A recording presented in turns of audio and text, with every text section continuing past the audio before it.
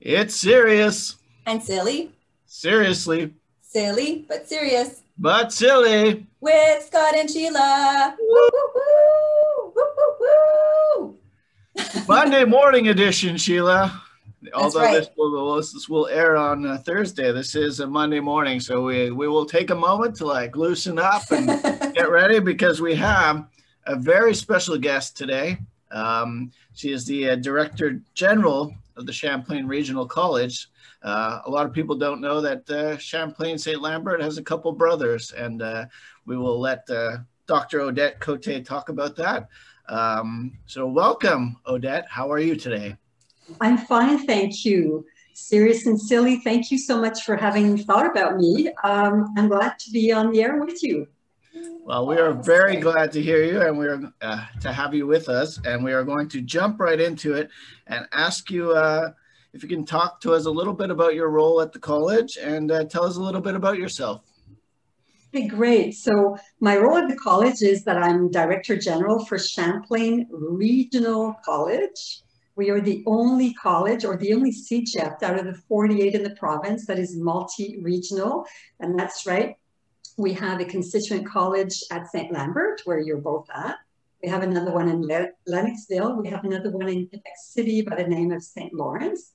And we always forget, but we have to mention that there is an administrative office in the city of Sherbrooke, where people try and mutualize the services for the full college, because sometimes there's cost savings, which is really important, because everything we do is about student success. Every dime we can save can be put towards something that a student wants to do. Mm-hmm. And I have to say that my role as Director General basically is that I report to the Board of Governors, and I'm responsible for the effective use of resources, whether that be financial, human, or technological. And that's why I'm saying that there's a central administrative office where we try and make sure that everything we do has cost savings, because like I said, every dime or penny that we save can go into something that's interesting for students. That is our mission. Our mission is students. And so you wanted to know a little bit about myself? Yes, please.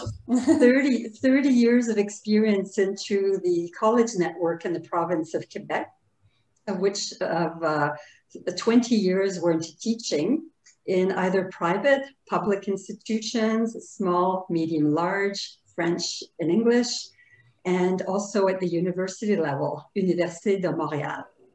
So people say, oh, how did you go from your former profession to this one? Well, it's been many, many years of being involved. And when I was a teacher, I also became a coordinator.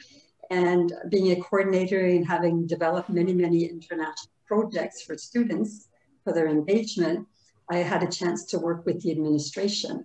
And working with the administration and doing everything that I was doing at my department, I thought, oh my God, I'm doing so much for my department. I felt that, for example, I had developed an organigram of about 25 international projects for students.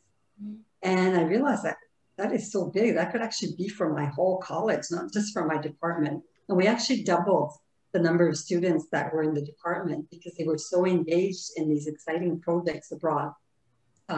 So with my involvement as a coordinator, I worked so much with the administration that I eventually said, oh my goodness, I think I can make a difference for the whole college in itself.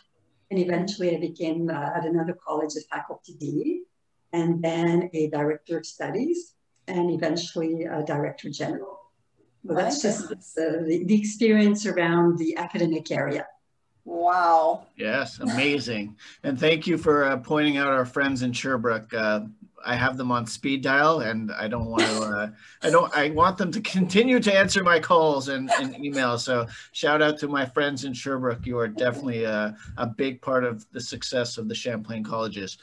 Sheila, take it away. I'm taking it away. So actually, Odette, you did mention student success, and it's obviously a topic that is prominent. We talk about it a lot here at Champlain. You mentioned it, but we would like you maybe to touch a little bit about what actually is student success. What does that mean to you?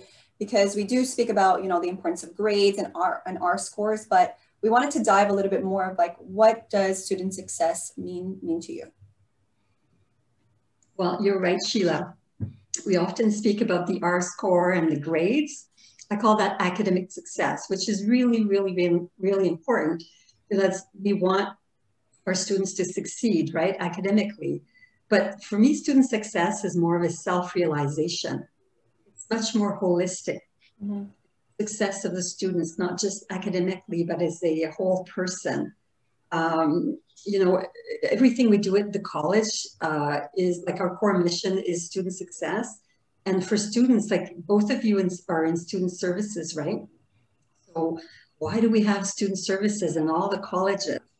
It's because you offer so many other things besides the academic area. So you allow students to be engaged either in sports or socio-cultural. We have services, students who are having difficulties, who need peer tutoring, difficulties in class, or sometimes it's on a health issue. Everything that you do actually contributes to that student success. So I don't know if some of you remember, like whenever I'm invited to your constituent college at the beginning of the year, where we greet all of the students, your constituent college director, Don Chua, says, Odette, could you say a few words? And I always, you know, there's quite a few students there. And I say, well, to be successful, there are three important things. The first one is being engaged. The first one is choose the right program. If you're in the right program, you won't be counting your hours. You're going to say, oh my God, I'm still doing my homework and it's midnight. I can't believe it. I have to go to bed. I love this. If you're not feeling that you're liking the program or you're having difficulties, I said, you know, go see some people in student services. They will be able to guide you. The academic advisors will be able to guide you somewhere else. So make sure you're in the right program is number one. Number two, engagement. And at that session, the welcoming session, we have what, about 30 students who are there, part of students, the different student clubs. We have the academic advisors, we have people like you, like everybody's there to support them. And it's a wonderful activity because we show all the different areas of the college, like surrounding the students, and we're giving the names of people. People are speaking, both of you are speaking, or some of your colleagues. So it shows them that there's a wide array of support services for them. Mm-hmm. So for me, student success is about self-realization. And of course, have that holistic view is to be engaged. But I want to go a step a little bit further, mm-hmm. because it's much more beyond what my definition of it is. There is theory, there is research all over the world. People are researching and about student success and what it is and how we can engage and have students be successful. So I want to share with you today a very important book that has changed my life many years ago when I was a teacher. And it's called, I don't know if you can see it. Hold on. It's a beautiful background. There you go. There it is. Okay. Student Success in College. So that is written by George Kuh, K-U-H. And also in this particular edition with Jillian Kinsey, John Shu, Elizabeth Witt, and other associates. And in that book, I just want to point out there's 12 different areas of the book, which I just want to mention because it speaks about when you put all the 12 different areas, the holistic nature of what I'm speaking about. So the first one is student engagement. And remember when I say there's 3 items for students to, mm-hmm. you know, if they want successful, the first one is about the student engagement. Number 2, the mission and lived educational philosophy. As a Director General, I have to remind people every day that we have a mission, vision, and values. Sometimes people in the community go, oh, here's our Director General again, the mission, vision, and values. We've heard it 1,000 times. Why is she saying this again? We know it. Okay, but it's important because it shows that our very mission, vision, and values are all focused towards student success and student engagement. We want them to be successful. So, you know, in our mission, the college is dedicated to fostering the individual success of its students and their development as well-rounded responsible and informed citizens of the world. So isn't that, I'm sure that what you do every day is about that. Everybody in the college contributes a part, whether it be big or small. It's all interrelated for the success of our students. Mm-hmm. So our mission. And then I'll go to, and then mission clarity. Tell me again, it says. Really, it says mission clarity, tell me again. So I know I'm doing the right thing, even as, oh no, here she goes again. I know I'm doing the right thing. I'm reminding people all the time about our mission. Then the third chapter is about an unshakable focus on student learning. Okay, it's called, you know, there's a few different areas in that chapter, engaging pedagogies. How often do we try to find different ways to engage our students, multiple ways, making time for students? Isn't that what both of you do? Mm-hmm. That's really important. They need to have that connectedness with somebody at the college, not just somebody, many people at the college. And also feedback, that constant feedback to students, telling them, yes, you're doing well. Oops, there's a little thing here that we could practice better so that you're better at it. Mm-hmm. And then environments. Okay, if you look even at the strategic plan of the ministry, we could talk about engagement and also about the environment. Mm-hmm. Everything's interrelated. We're using the setting for teaching and learning and creating human scale learning environments. And when we talk about learning, it's not just about the academic. Everything about your environment is helping the student and even ourselves grow as individuals. The fifth one, a clear pathways to student success. What new students need to know? You know, that welcome session? Well, that makes a big difference. The students who are there, who already connect with people, we tell them, here's your agenda, here are the services, here's this, and here's that. We have so many things to tell them, but that too, we need to keep repeating. Because as we repeat, we have to remember that students, it's, you know, coming from high school most of the time, it's so much information for them. We can never say, oh, but my God, we told them this already. Why don't they know? Well, we have to remember that we have to keep repeating. There are so many things to tell them. Mm-hmm. And affirming diversity in that same chapter, clear pathways to success. Don't we have so much diversity? Either different cultures, different backgrounds, but sometimes just students that some do better academically and some don't do as well. But with that extra help that we give them, sometimes students can just go like from a 60 average to a 90 average Mm-hmm. because you've gotten them so involved and they feel that connectedness. Number 6 chapter, an improvement-oriented ethos, so realizing the vision. What's the vision of our college? As a director general, I have to remind you again, that's my role, right? Oh, here she goes again. Okay. So our vision, passionate in its commitment to students and inspired by its mission and vision, Champlain Regional College aspires to offer unique and innovative high-quality programs and services, graduate students who are recognized for the excellence of their knowledge and skills they have acquired, attract and retain outstanding faculty and staff who must be doing a good job because we have both of you. We have Silly and Sirius. You're still with us. You're outstanding. Great. Stay long, please. And be a learning-centered college. You find that funny. That's good. And probably Scott finds it serious. Oh. That's great. Well done. Well done, yeah. Okay, and so then we have investing in education, championing learning communities, creating a campus-wide intellectual community, curriculum development, data-informed decision-making. A lot of times we say, well, data, oh my God, that data all the time. Well, you know what? Data actually informs us. It shows us where it is that students are struggling. Is it in a certain program? Is it in a certain course in a program? When we have that data, we can say, okay, we didn't realize, like if we didn't have that data, we wouldn't have known that. So we can actually focus on particular areas and work with faculty, departments and programs to see how we can actually further help in that area. Number 7, we're almost there. Shared responsibility for educational quality and student success. Aren't you part of that shared responsibility? You know, when we speak about success, academic success, the grades, the R score. And when I say, well, sure, that's academic success, but it's much more holistic. It's actually people like you and many others around you at the college that are part of that shared responsibility.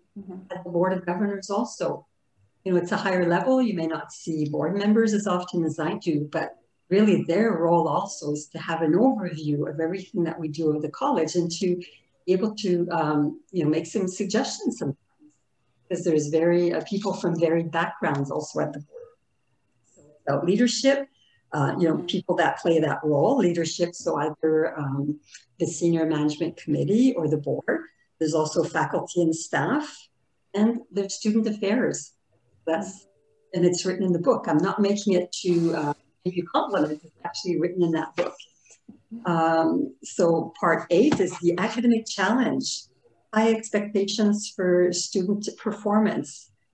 Extensive writing, reading, and class preparation. So that's the academic part of success. So you have to think that when students are engaged in student success activities, we have to keep in mind that they have a heavy workload of homework and engagement in the academic area. So it's that fine balance between the two. Number 9, active and collaborative learning. Classroom is not like it was, or like it has been for many, many years. We speak about learning to learn actively. No longer about just the professor being in the front, students writing notes, buying their books and reading them and memorizing everything and coming, I've memorized everything and have A+ on my exam. Well, sometimes what that used to do is then you go on the job market and you're no longer just memorizing things. You actually have to be actively doing something at the job to make a difference. So we have many, many different ways to engage students in the active and collaborative learning. Learning from peers. We have peer tutoring programs. Learning in communities. We send out our students in internships. But there's also the service and learning in the local community engagement that we have. And this puts them directly in contact with what the real world is all about. And also responding to diverse learning styles. You know, some students learn better by hearing, others learn better by reading, others learn better by being engaged. And this is where we speak about experiential learning. And student-faculty interaction. So students need that connectedness also with the faculty, because otherwise they might say, my teacher doesn't like me, so I don't like the course. Sometimes they make that direct relationship, or I really like my teacher. Sometimes there's that connectedness and suddenly the student does very well in that class. So it's quite complex. It's not easy for anybody, but somehow it works. 11, enriching educational experiences, infusion of diversity experiences, and international and study abroad. Well, like I said, we've doubled the number of students in my past life when I was a teacher. Just that's one activity, but there are so many others. Also in that same chapter, electronic technologies. With what's happened with the COVID and everything is not really important today. Civic engagement, internships and experiential learning, co-curricular leadership. Number 12, supporting campus environment. Transition programs, we have the Champlain deck that we have in the network. We have the peer support, special support programs, of which you know very well about being in student services, and also even our residential environments. We have residences at the Lennoxville constituent college, maybe not at St.Lambert, but there's also a big important aspect that comes from student services also in other colleges. But in our specific college at Champlain, we have Lennoxville. So once again, I'll just bring it back out. It's so important. Yeah. I'm not sure where to, here it is. Yeah, it's perfect. There it is. Student success in college. it's an inspiring book for all of us, anyone who's in a college setting. Well, I think that you brought up a lot of great points. It's extremely complex, and there's many, many facets to student success. It's not just academic, correct?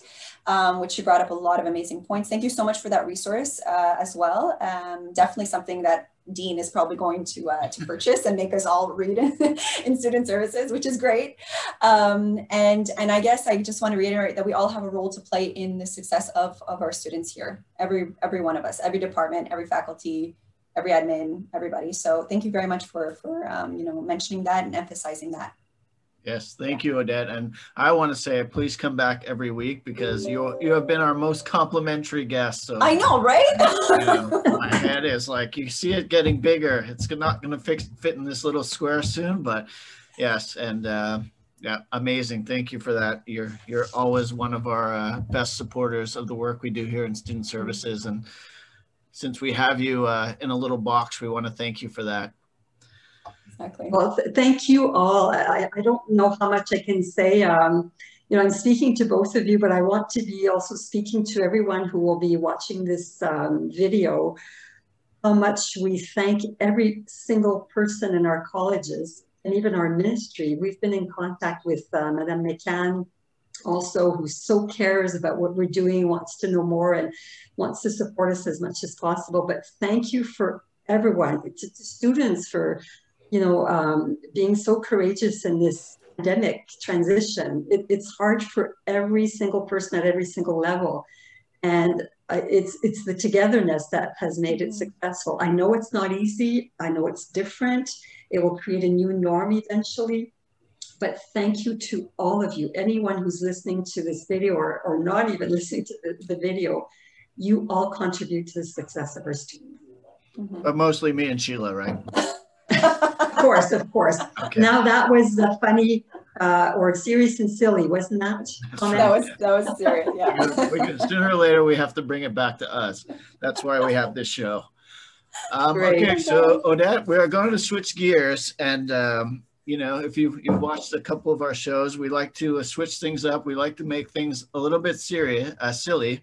So we are going to play a game called Champlain versus Champlain versus Champlain.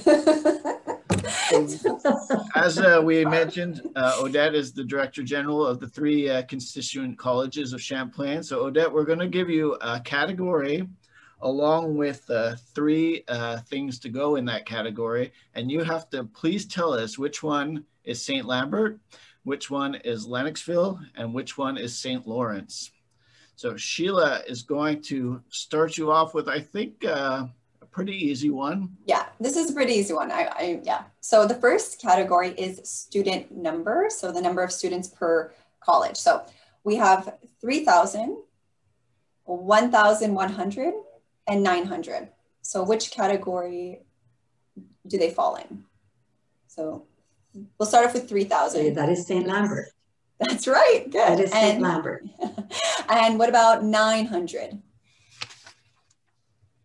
That would be St. Lawrence. That's right. Yes. And then the 1,100 is obviously Lennoxville. So good job. Very nice. No? I think that's Lennoxville. Great job with that. Very nice. It is. I was just kidding. I was just trying to be silly. Yeah, it's perfect. So one of my jobs is serious, and I did the last one silly. Serious, silly. One of my jobs at the college, Odette, is I work in athletics, so I work with the sports team. So this next category is the college's team nicknames. So we have the Cavaliers, we have the Lions, and we have the Cougars. Let's start with Cougars, Lennoxville. The Cavaliers, St. Lambert. The Lions are St. Lawrence, and the Cougars are Lennoxville. Very nice. That's amazing. Very nice. 3 again. Very nice. Very nice. What about the directors of constituent colleges? So you better get this one right, because they'll be watching and they'll be angry. Okay, so we have Don Schuin, Edward Berryman, and Nancy Beatty. Yes, Nancy Beatty is she's the Director of Constituent College at Lennoxville. Good job. Edward Berryman is Director of Constituent College at St.Lawrence, which is in Quebec City. And Don Chewin is the Constituent College Director at St. Lambert. Amazing. Amazing. This lady knows what she's doing, everybody. I know. All right, so we have two more. One of the things people may not know is me and Odette are neighbors. We won't say where we live, but we're not really neighbors, but we live in the same area. So from your home, Odette, which highway would you have to take to get to these college? We have the 132 East is the first one.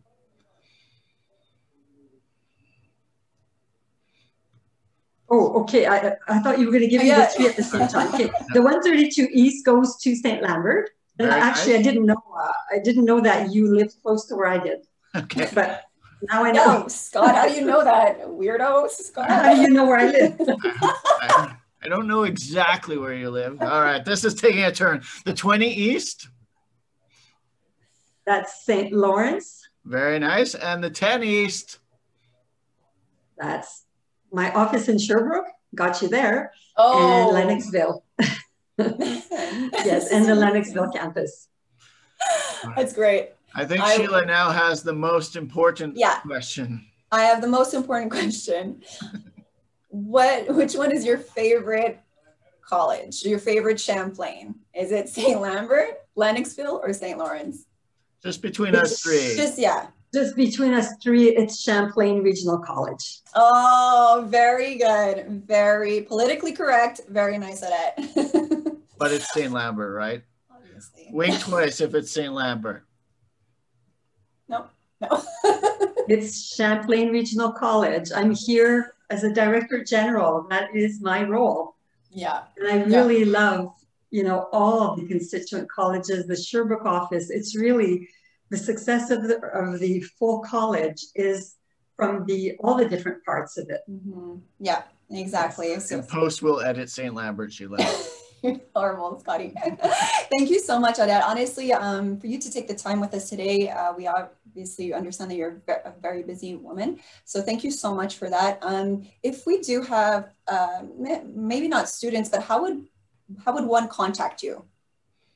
Well, through Scott, through my email, or through my assistant, Nathalie Couder. Okay, perfect. Yeah, perfect. At any time, I have a busy schedule, but you also know that I'm at the different constituent colleges very, very often whenever there is something. It's only hard when I have 4 meetings at the same time, same day, same hour. That becomes a little bit more difficult, but I always try and squeeze it in. So anytime, it's always a pleasure to spend time with you, to see what you're doing for students, the student engagement. It's really my passion. Oh, so wonderful having you with us today. Thank you so much again. We really appreciate you spending the time with us. If you guys want to keep following us on our Serious and Silly, you can follow us on our Champlain Saint-Lambert YouTube page, and we post on Tuesdays and Thursdays. And Odette will probably be posted on Thursday, which is going to be, I don't know what, with editing and what. Sorry. But yeah, so thank you very much, Odette. Scotty, would you like to say any final words? No, just thank you, Odette. It was very nice talking with you and seeing you. We usually see you around a couple times each semester. Unfortunately, we haven't had that chance yet, but we look forward to seeing you again soon. And as we said, Serious and Silly is here when you need it. So come by anytime. Good. I'd like to know, just to let you know that if you see me a couple of times, I come, if not 20, maybe 30 times a year. So just so you know, but it's, you can't know it all because I'm all over the place, right? We have 4 different locations. Yeah. Okay. But thank you very much. Keep up your good work. Thank you very much. It is in part silly. It is in part serious. And I love that dichotomy. Well, I love it. Thank you so much and have a great day. Thank you. Keep up the good work. Thank you. Bye.